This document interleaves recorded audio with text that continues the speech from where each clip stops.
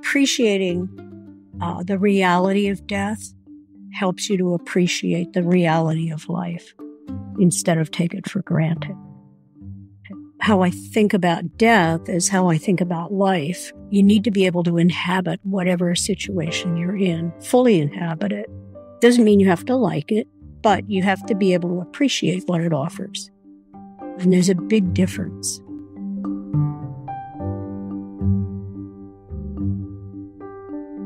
I'm Deborah Jarvis, and you're listening to The Final Say.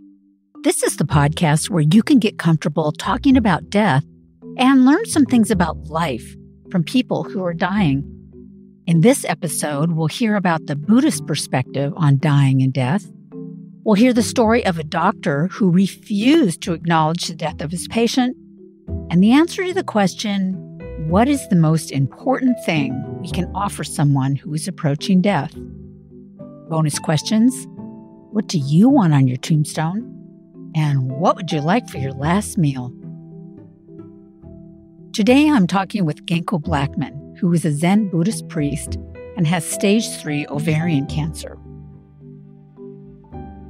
I was raised in a Quaker family, so I had a kind of standard Judeo-Christian understanding, overlaid with my dad's Quaker kind of way of looking at it, which was what happens after death, who knows? Tell me, what was it that first piqued your interest in Buddhism? Oh, well, there was a couple things. One was that my father was very much a serious meditator, and he actually was my first meditation teacher. He would tell me things like, you will see people in meeting moving around.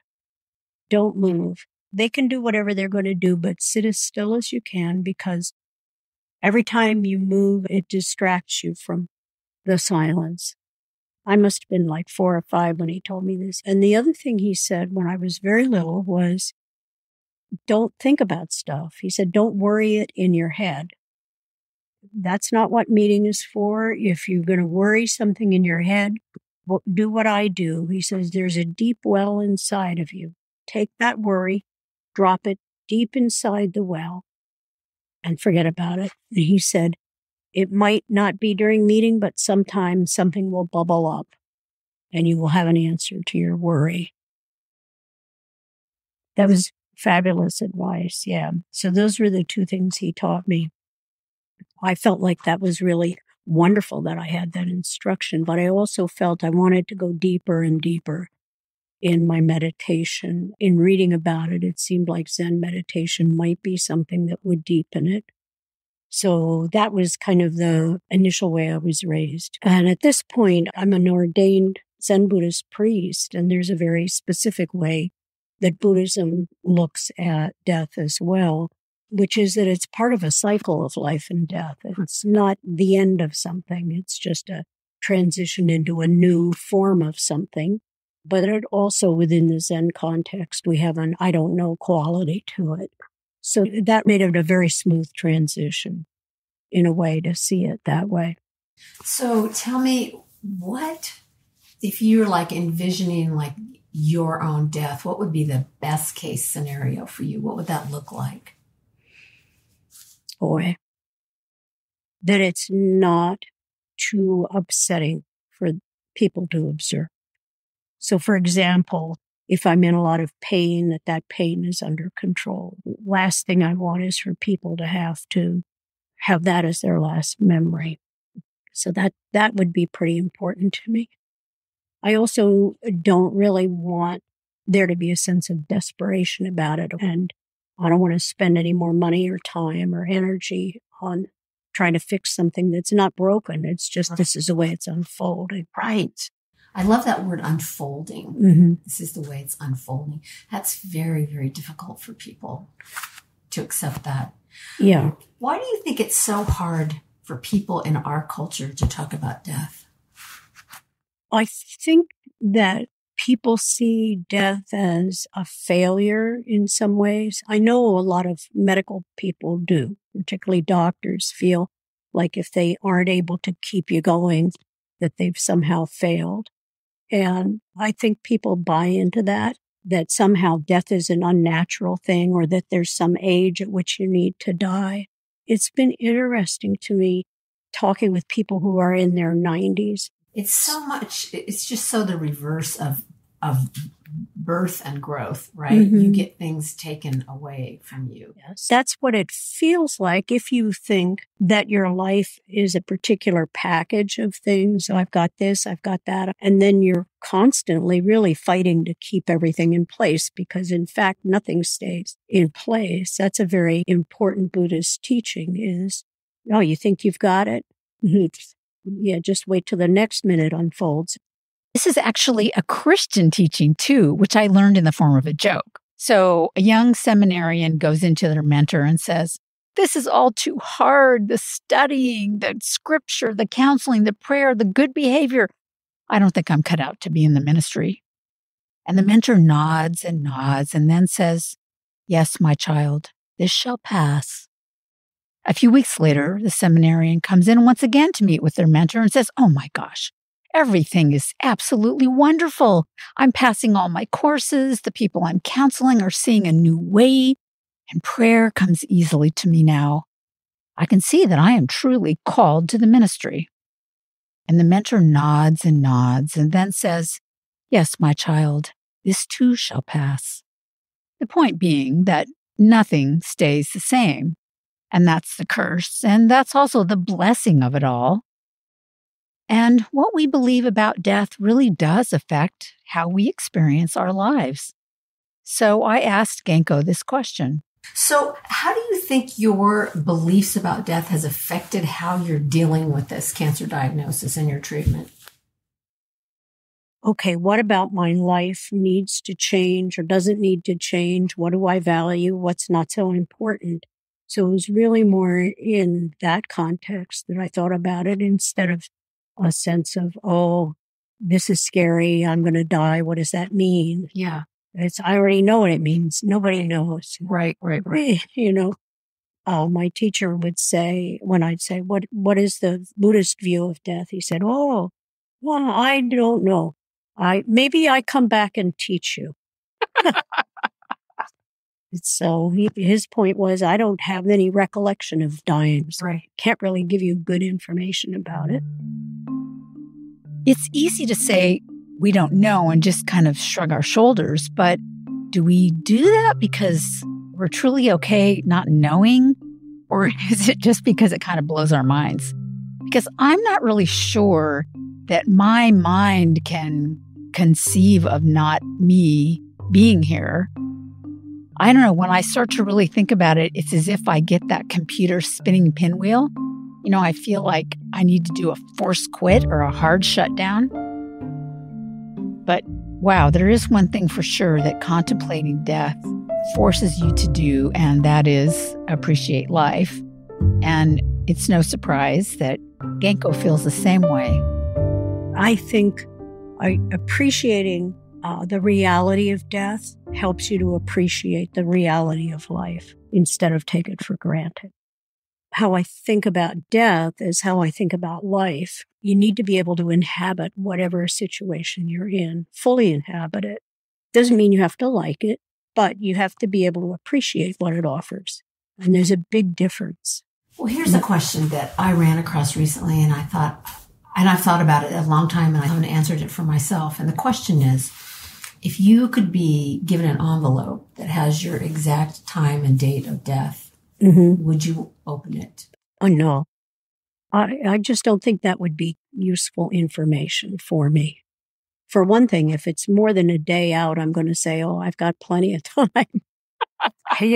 I'll get to that. Right. Yeah. A conversation I had with my mother in the last couple of years before she died, she said, don't you girls worry. I will have all my paperwork sorted out so that you don't have to work with it. Well, she lied. Of course, she didn't do anything with her paperwork. And we had to go through boxes of things, which was, she had legal documents mixed in with expired grocery coupons. It was just ghastly. More than once, I found myself yelling at her, going, get back down here. You said you were going to do this. Sort this out. You help me with this. Yeah. Otherwise, it's all going to the shredder. My dad died a year ago, and I just finished doing all that. And I just found myself saying over and over again, what were you thinking? Yeah, why? What is it? Why did you save this box of obviously burned out light bulbs? Yeah. You think you're going to fix them?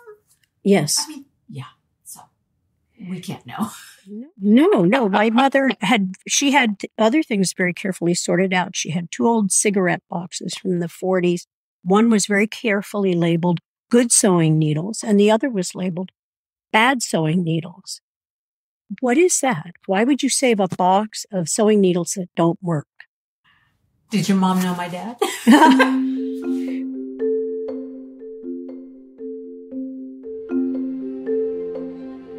Were you with your mom when she died? Yes.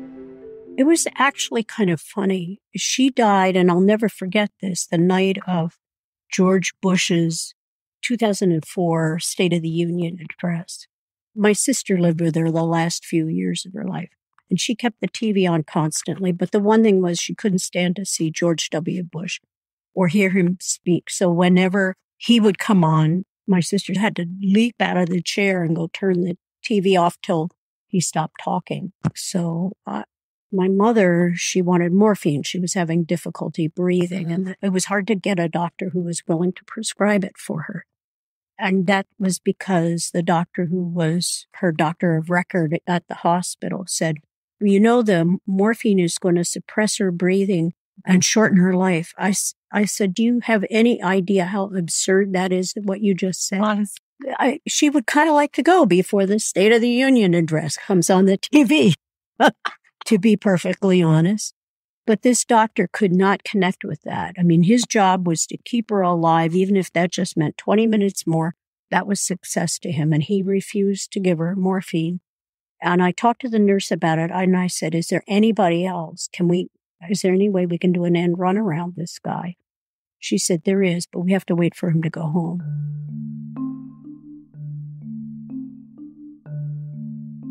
And she found a doctor who had never seen my mother before, but was willing to give her morphine. He understood what the point was at that point. She wasn't on hospice. We hadn't had time for any of that. Gave her the morphine. So she had literally not moved or spoken for hours, but she had the TV on because she always wanted it kind of as a comfort level. She'd been lying in my lap, and they said, ladies and gentlemen, the President of the United States. She sat bolt upright and just glared at the TV set. And I had to kind of move her over and turn the set off. I said, you're right. You don't need to have his voice in your ears while you're dying. I get that. That was our last conversation. Wow. And then did she just kind of slip away? She did. She lay back down. My sister had gone to do something. I could hear that she was skipping breaths. I said, Mom, hang on a little bit because Sally isn't back yet. Could you just hang on till she gets back? She nodded. And she did. Then my sister got back, and about 20 minutes later, she was gone. She just stopped. That gap between breaths, that was it. There was no other breath. So it was that peaceful. And then when she died, he was the only doctor that came back to see how we were doing. It was very interesting. I never heard from the other doctor again. Yeah, no. In fact, the funeral director had to go to his office and stand in front of the reception desk and say, you need to sign the death certificate. She's been down in the hospital for a week, and we need the body so that we can cremate it. He finally got the doctor to come out and sign it because he was announcing it in front of all the patients in the waiting room. It's bad enough that as a culture, we're afraid of death, but when your medical providers are afraid of death. Refusing to even acknowledge that it had happened. I'm sure he felt it was a personal failure on his part that this patient died. I mean, she was 86 years old. She had emphysema. Yeah. She was ready, man. She was done. I mean, it was just misfortunate they ended up with that particular specialist from that particular office who was just a dinosaur about it. Okay, so hopefully It's 2020 now, and our medical providers are now more educated and accepting about death. Fingers crossed.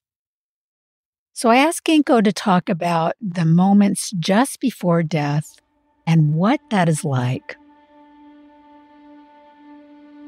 There's a point at which the breath doesn't happen again, but also you're really aware of the active dying stage. They are more aware of beings that might be in other realms. Saying that sounds fantastical, but it's like because their energy is more crossed over, as my mother would say, they have contact with different forms of energy than we do when we're grounded in this body.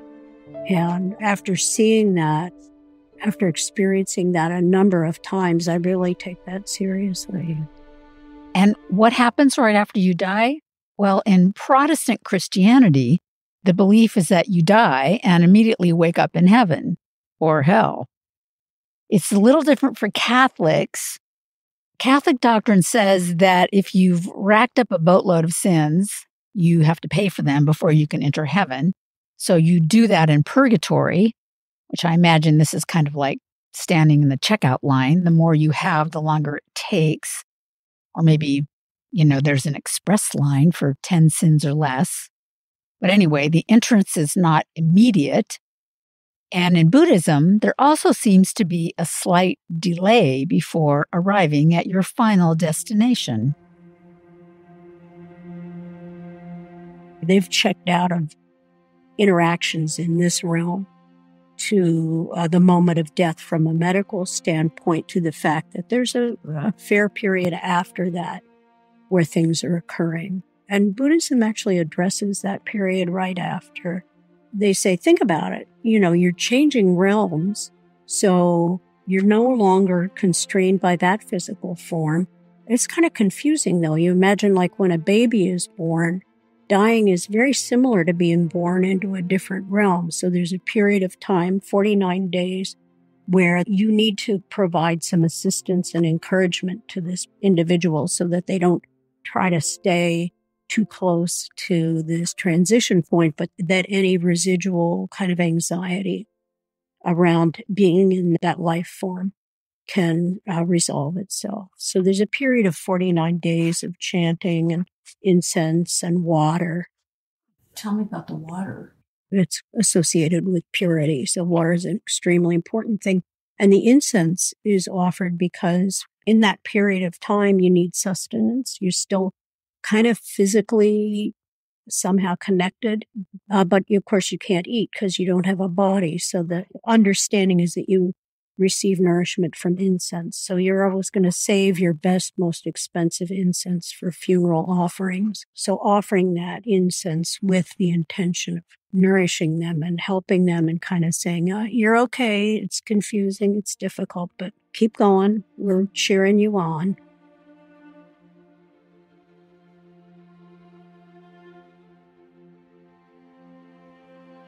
So then I asked Genko, what is the best way to be with someone who's facing death? What can we offer them? Instead of coming in and offering all sorts of advice and assistance, to say, talk to me about how you're doing right now, and let that person unfold however they're going to do that, and then you can respond to what they're saying. For sure, tell the person how much you care for them. That's really important. It's not about, I'm going to make you a project of mine. If you really consider yourself a friend, you will go see them and just say what's going on. This is really hard for me, but I care so much for you. I want to come be with you and talk to me about how you're doing. You don't have to say anything or do anything or offer some help. That's not what the person needs. I think the most important thing that we can offer is just a calm, fully present being there. And it's not about me observing somebody dying. It's about this person going through this and me witnessing their transition with them. I think it's just difficult for people to be comfortable with their own discomfort. Yes. I think that's really a lot of it. Yeah. Yeah. Their own pain around their fear of their own death, their fear of your death, their fear of the grief around your death. Right. I think that's a big one. What's your opinion about sudden death versus a longer death? It's hard because people haven't had a chance to prepare, and also they haven't necessarily tied themselves in knots about it either. But to me, having a little sense of warning is good. There's a prayer we chant in Zen Buddhism, say, may I know about my approaching death a minimum of 7 days before. So like at least a week. I'd like a week to prepare to know that this is happening. Yeah, I mean, that's very explicitly stated in it. Although Genko knew she was going to die sooner than she'd like, she kept living her life. And one of the things she continued to do was visit her old friends. I went to visit my college roommate, which I do every year. And it seemed this year was a really important one to make that happen. It was fabulous. Mostly you're sitting around in your pajamas talking about stuff, but we'd go down to the river every day, kind of walk around as well as we could, and then come back and rest. It sounds like it's kind of that both and thing where this is what we do every year. This is like a regular, normal thing. And we're both very aware that we may not be able to do this many more years. Right. There's a special quality to it and an ordinary quality at the same time. That's right. I have to stop here and say that if we are really aware of how precarious life is, we would realize that every experience we have is both ordinary and special, because how do we know it's not our last? Is there anything that you would like an answer to before you die? More and more, I understand that most questions don't have answers. And so I don't feel that urgency about, I got to figure this out. I got to find this. It's more like, how do I want to spend this moment, this day, in the most full and appreciative way I can?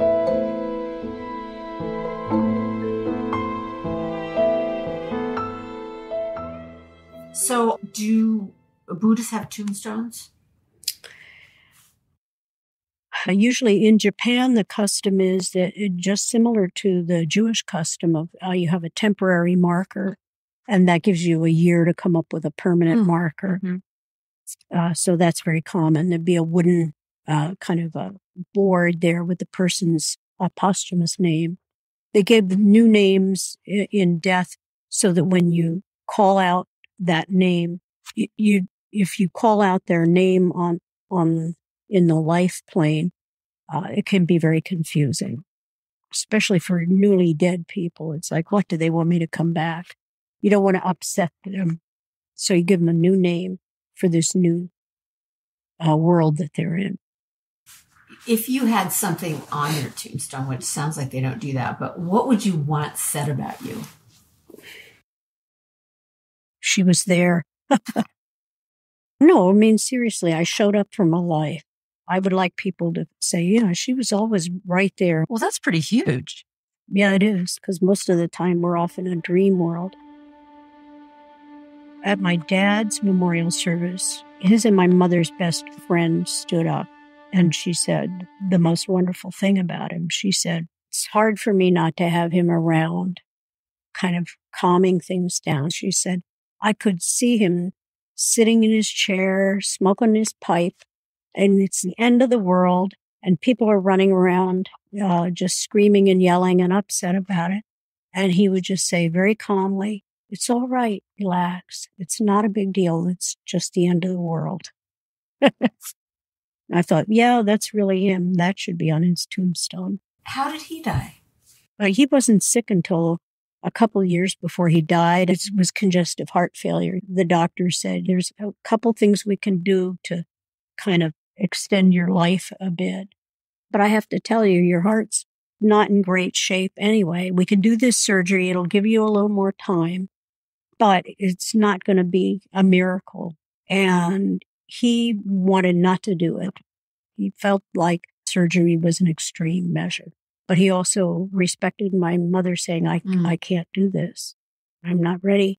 And it was only a year later when I said, he's really suffering, Mom. She said, yeah, you're right. I need to tell him that it's okay. And my mother was at the hospital with him. And she said, I'm going to go home now. And she said, if you're done struggling, I'm okay with it. It's okay. He was fine. And he died the next day, sitting up in bed, mid-sentence. He was waiting for permission. Yeah. Nurse came in. He loved chatting with the nurses. And because he was a pipe smoker, he would puff on the pipe. And so oftentimes he would pause mid-sentence, even though he was no longer smoking, pause like he was puffing on his pipe. He was sitting up in bed talking about when he was a soccer coach. Stopped mid-sentence. She said something to him and he didn't respond. And she looked around and he was sitting there and his heart had stopped. It was such a peaceful, smooth pass. She called my mother and she said, what should I do? His heart just stopped. And she said, leave it. Leave it. I'll be there in a few minutes. Wow. That sounds like a great way to die to me. In mid-sentence. The only thing that could be better is if you were laughing. The last thing we discussed, what kind of foods would you like for your last meal? We talked about this as a family once. I said, okay, you have one food you could take with you when you die. It's like they could put it in your coffin. And my husband said pasta. And I said butter, anything with butter. I don't remember what our daughter said. She probably was indecisive. And then our son said shrimp and chocolate. And I said, that's two things. He said, I know. It's like, so I want to take shrimp and chocolate. So here's my final say for today. I think the most important thing we can offer someone dying is the most important thing we can offer to someone living. Being fully present and letting them unfold. Witnessing whatever's happening with them, whether it's sorrow or joy.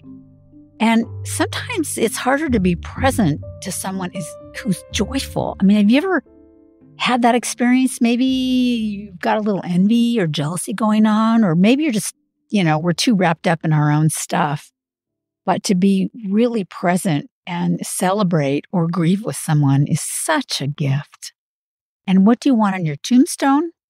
I don't know. I always thought that I would have on my tombstone the same thing I had on a gold charm that my dad gave me for my 16th birthday. And it read, live, love, laugh. And I'd like to think I've been doing that. So maybe that, I don't know. I have to think some more about that. Maybe that's just another way of saying she showed up for her life. And my deathbed meal? First, a really good champagne served in a champagne flute with a tin of smoked oysters, followed by a bunch of really nicely cooked green vegetables. I know, vegetables, but I love vegetables. So asparagus, broccoli, spinach. I was going to say sautéed in butter, but no, steamed. Why? Because along with that, I would like a lobster tail. Not a big one, but a fresh one with a cup of clarified butter. And to finish, a cup of rose petal geranium flower tea and a whole case of Reese's peanut butter cups. Reese's, not any fancy designer peanut butter cups, Reese's. And they are not a sponsor of this podcast, but they could be if they wanted to. I'm Deborah Jarvis, and now I'm hungry. And thanks for listening to The Final Say. Thanks as always to Blue Dot Sessions for your awesome music. You guys rock.